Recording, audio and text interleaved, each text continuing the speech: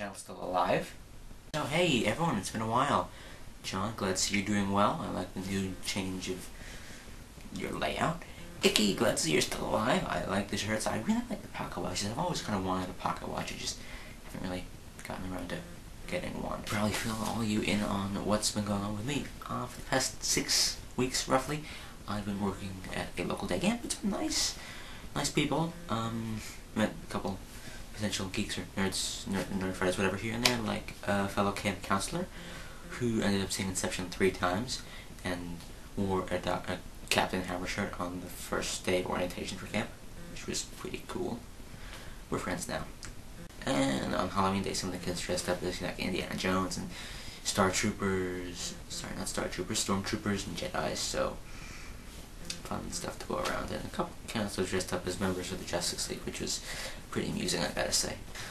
So far this year I've read 42 books. This is my 43rd or maybe my 44th, I don't remember.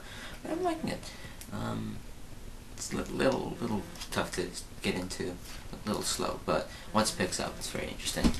And I'm going to watch this, Royal Tenenbaums, later or tomorrow. I watched Eternal Sunshine of the Spotless Mind the other day, and I liked it. I mean, it takes a little figuring out, but I liked it, I enjoyed it. It was touching. So I hope things are going well for you guys. One last bit of really good information to share with you guys. I don't know if you remember the Life in a Day project from a couple weeks ago, the Life in a Day thing, film, you know, your day on the 24th of July or whatever, put it online, yada yada. Well, the video I submitted has been asked, you know, to be part of it. So you guys can check it out down there.